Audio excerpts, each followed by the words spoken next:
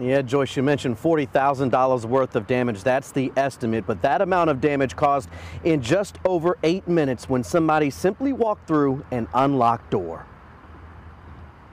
911, operator 35, where's your emergency? Hi, I just called from Miller Park about a gentleman on the field. Yes. That situation has escalated. That escalation is this joyride on the field inside Miller Park. He now has a tractor that he's driving around on the field, and he's like tearing the field up.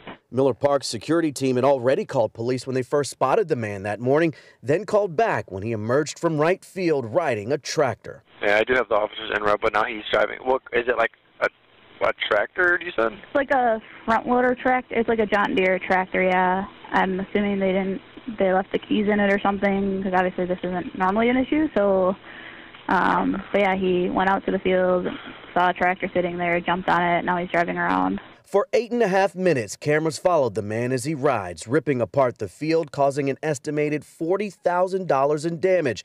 He only stops when the tractor appears to get stuck just behind the mound. But how did he get in? Rewind the tape and you'll see the same person outside the park pulling on several doors before he finds one unlocked and makes his way right out onto the field. And after the damage is done, the man leaves through the first base side and finds his way out a different door. 8.5 minutes on the field. Derek, police arrested a man that they believe is responsible. What did they say that person told them?